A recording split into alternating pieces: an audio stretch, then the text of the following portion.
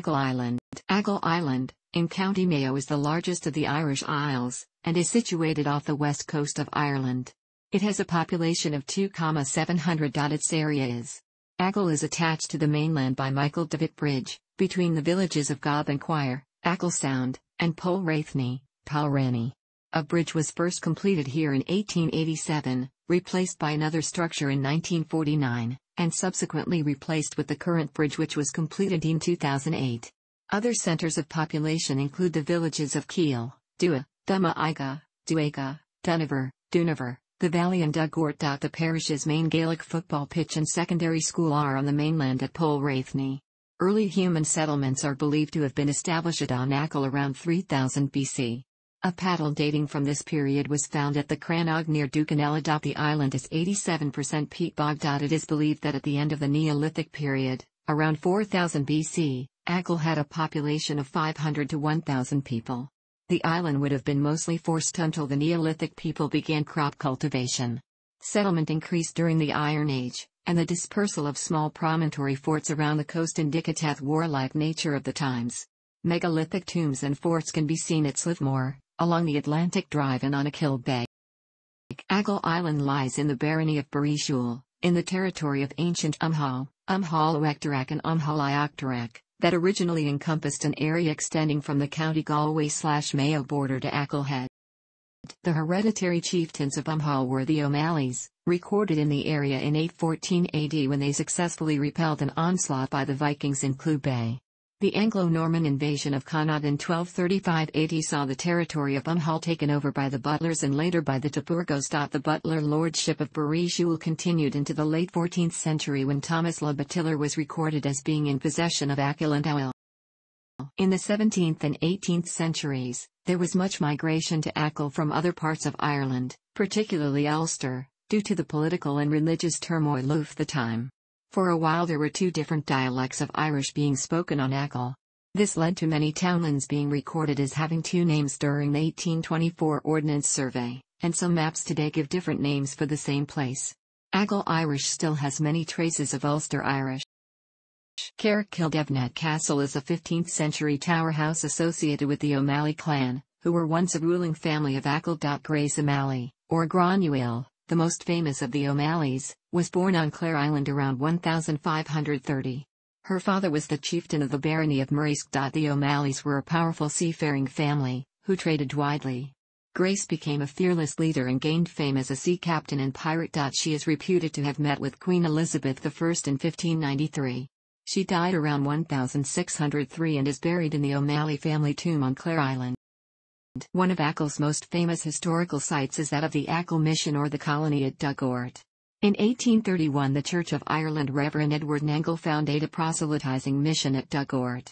The mission included schools, cottages, an orphanage, an infirmary and a guest house. The colony was very successful for a time and regularly produced a newspaper called the Achill Herald and Western Witness. Nangle expanded his mission into Whelan, where a school was built. The Achill mission began to decline slowly after Nangle was moved from Achill and was finally closed in the 1880s. Nangle died in 1883. In 1894, the Westport, Newport railway line was extended to Achill Sound. The railway station is now a hostel. The train provided a great service to Achill, but it also is said to have fulfilled an ancient prophecy. Brian Rua Kirpain had prophesied that carts on iron wheels would carry bodies into Achill on their first and last journey.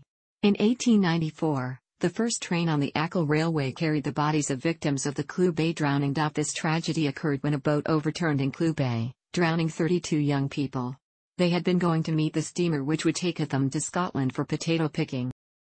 The Kirkintilloch fire in 1937 almost fulfilled the second part of the prophecy when the bodies of 10 victims were carried by rail to Achill. While it was not literally the last train, the railway would close just 2 weeks later. These people had died in a fire in a bothy in Kirkintilloch. This term referred to the temporary accommodation provided for those who went to Scotland to pick potatoes, a migratory pattern that had been established in the early 19th century. Kildevnet on the southeast coast of Achill is named after Saint Domnite, or Dimphna, who founded a church there in the 16th century. There is also a holy well just outside the graveyard. The present church was built in the 1700s and the graveyard contains memorials to the victims of two of Achill's greatest tragedies, the Kirchintilloch fire, 1937, and the Clew Bay drowning, 1894. In 1852, Dr. John McHale, Archbishop of Tuam, set aside land in Bunacurry for the building of a monastery. A Franciscan monastery was built which, for many years, provided an education for local children. The ruins of this monastery are still to be seen in Bunacurry today. The historic Valley House is located in the valley, near Dugort in the northeast of Achill Island. The present building sits on the site of a hunting lodge built by the Earl of Cavan in the 19th century. Its notoriety arises from an incident in 1894 in which the then owner, an English landlady named Agnes MacDonald, was savagely beaten and the house set alight, allegedly by a local man, James Lynchon. Lynchon had been employed by MacDonald as her land agent, but the two fell out and he was sacked and told to quit his accommodation on her estate. A lengthy legal battle ensued, with Lynchon refusing to leave. At the time, in the 1890s, the issue of land ownership in Ireland was politically charged, and after the events at the Valley House in 1894, Lynchon was to claim that his actions were motivated by politics. He escaped custody and fled to the United States, where he successfully defeated legal attempts by the British authorities to have him extradited to face charges arising from the attack and the burning of the Valley House. Agnes MacDonald suffered terrible injuries from the attack but survived and lived for another 23 years, dying in 1923. Lynchon is said to have returned to Achill on 2 occasions, once in disguise as an American tourist, and eventually died in Girvan, Scotland, in 1937. The Valley House is now a hostel and bar. Close by Dugort, at the base of Slivemore Mountain, lies the deserted village. There are approximately 80 ruined houses in the village. The houses were built of unmortared stone, which means that no cement or mortar was used to hold the stones together. Each house consisted of just one room, and this room was used as a kitchen, living room, bedroom, and even a stable. If one looks at the fields around the deserted village and right up the mountain, one can see the tracks in the fields of lazy beds, which is the way crops like potatoes were grown. In Achill, as in many areas of Ireland, a system called rundale was used for farming. This meant that the land around a village was rented from a landlord. This land was then shared by all the villagers to graze their cattle and sheep. Each family would then have 2 or 3 small pieces of land scattered about the village, which they used to grow crops. For many years people lived in the village, and then in 1845 famine struck in Achill as it did in the rest of Ireland. Most of the families moved to the nearby village of Dooagh, which is beside the sea, while some others emigrated. Living beside the sea meant that fish and shellfish could be used for food. The village was completely abandoned, which is where the name deserted village came from. No one has lived in these houses since the time of the famine. However, the families that moved to Dooagh and their descendants continued to use the village as a boolie village. This means that during the summer season, the younger members of the family, teenage boys and girls, would take the cattle to graze in the hillside, and they would stay in the houses of the deserted village. This custom continued until the 1940s. Bullying was also carried out in other areas off Achill, including Anna on Croaghaun Mountain and in Curran. At Ailt, Kildownet, you can see the remains of a similar deserted village. This village was deserted in 1855 when the tenants were evicted by the local landlord so the land could be used for cattle grazing. The tenants were forced to rent holdings in Curran, Dooega, and Slivemore. Others emigrated to America.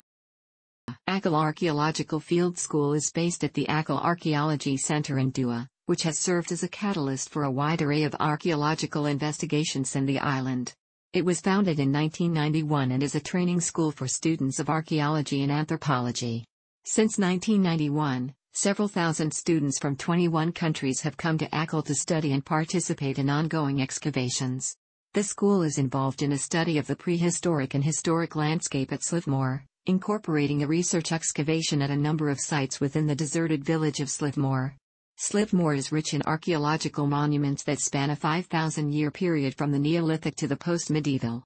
Recent archaeological research suggests the village was occupied year-round at least as early as 19th century, though it is known to have served as a seasonally occupied boolie village by the first half of the 20th century. A boolie village, a number of which exist in a ruined state on the island, is a village occupied only during part of the year, such as a resort community, a lake community, or, as the case on Achill, a place to live while tending flocks or herds of ruminants during winter or summer pasturing. Specifically, some of the people of Dooagh and Polranny would migrate in the summer to Slivmore and then go back to Dooagh in the autumn. The summer 2009 field school excavated Roundhouse 2 on Slivmore Mountain under the direction of archaeologist Stuart Rathbone. Only the outside north wall, entranceway and inside of the roundhouse were completely excavated.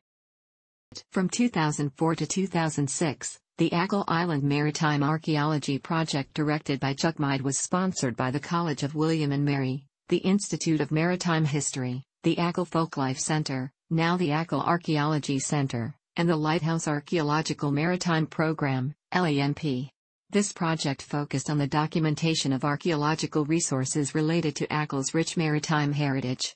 Maritime archaeologists recorded 19th-century fishing station, icehouse, and boathouse ruins, a number of anchors which had been salvaged from the sea, 19th century and more recent current pens, a number of traditional vernacular watercraft including a possibly 100-year-old Achill yawl, and the remains of 4 historic shipwrecks.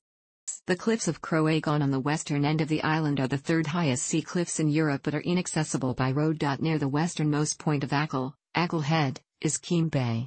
Keel Beach is quite popular with tourists and some locals as a surfing location. South of Keel Beach is Moytoche Head, which with its rounded appearance drops dramatically down to the ocean. An old British observation post, built during World War I to prevent the Germans from landing arms for the Irish Republican Army, is still standing on Moytoche. During the Second World War this post was rebuilt by the Irish Defence Forces as a lookout post for the Coast Watching Service wing of the Defence Forces. It operated from 1939 to 1945.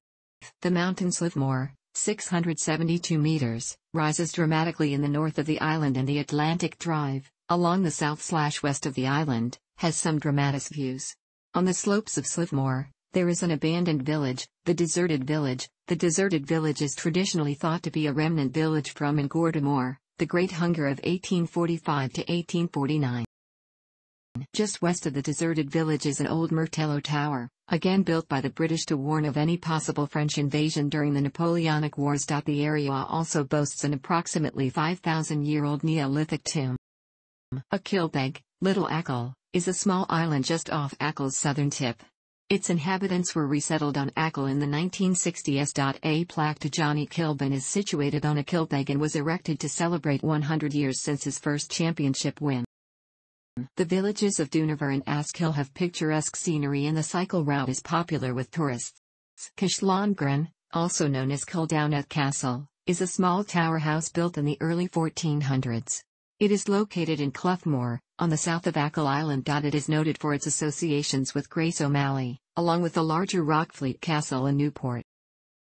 While a number of attempts at setting up small industrial units on the island have been made, the economy of the island is largely dependent on tourism. Subventions from Achill people working abroad, in particular in the United Kingdom, the United States and Africa, allowed many families to remain living in Achill throughout the 19th and 20th centuries.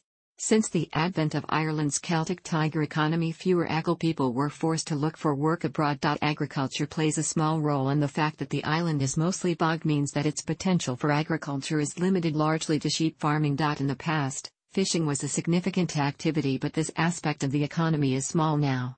At one stage, the island was known for its shark fishing. Basking shark in particular was fished for its valuable liver oil. There was a big spurt of growth in tourism in the 1960s and 1970s, before which life was tough and difficult on the island. Despite healthy visitor numbers each year, the common perception is that tourism in Achill has been slowly declining since its heyday. Currently, the largest employers on Achill are 2 hotels. In late 2009, Ireland's only turbot farm opened in the Bunacurry Business Park. Most people on Achill are either Roman Catholic or Anglican, Church of Ireland. There are 3 priests on Achill and 8 churches in total. Hedge schools existed in most villages of Achill in various periods of history. A university was started by the missions to Achill and Mainland. In the modern age, there used to be 2 secondary schools in Achill, MC Hale College, and Scoil Domnite. However, in August 2011, the 2 schools amalgamated to form Coles Pio Bailachla. For primary education, there are 9 national schools including Bullsmith NS, Valley NS, Bunacurry NS, Dookinella NS, Dún NS, Saúl NS, Achill Sound NS, Tonragey NS and Curran NS. National schools closed down include Dooega NS, Crumpon Ashley Menes. As a popular tourist destination, Achill has many bars, cafes and restaurants which serve a full range of food. However, with the island's Atlantic location, seafood is a speciality on Achill, with common foods including lobster, mussels, salmon, trout and winkles. With a large sheep population, Achill lamb is a very popular meal on the island too. Furthermore, Achill has a big population of cows which produces excellent beef. Achill has a Gaelic football club which competes in the Intermediate Championship and Division 1C of the Mayo League. There are also Achill Rovers which play in the Mayo Association Football League. An Achill Golf Club. Outdoor activities can be done through Achill Outdoor Education Center. Achill Island's rugged landscape and the surrounding ocean offers multiple locations for outdoor adventure activities, like surfing, kite surfing and sea kayaking. Fishing and water sports are also popular. Sailing regattas featuring a local vessel type, the Achill yawl, have been popular since the 19th century, though most present-day yawls, unlike their traditional working boat ancestors, have been structurally modified to promote greater speed under sail. The island's waters and underwater sites are occasionally visited by scuba divers, though Achill's unpredictable weather generally has precluded a commercially successful recreational diving industry. In 2011, the population was 2,569. The island's population has declined from around 6,000 before the Great Hunger. The table below reports data on Achill Island's population taken from Discover the Islands of Ireland, Alex Rietzema, Collins Press, 1999, and the Census of Ireland. Because of the inhospitable climate, few inhabited houses date from before the 20th century, though there are many examples of abandoned stone structures dating to the 19th century.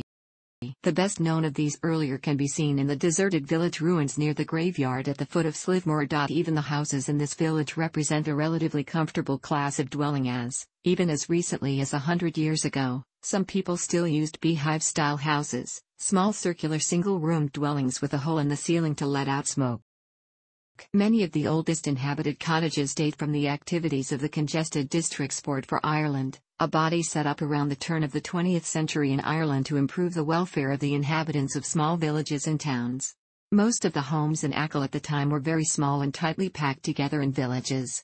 The CDB subsidized the building of new, more spacious, though still small by modern standards, homes outside of the traditional villages.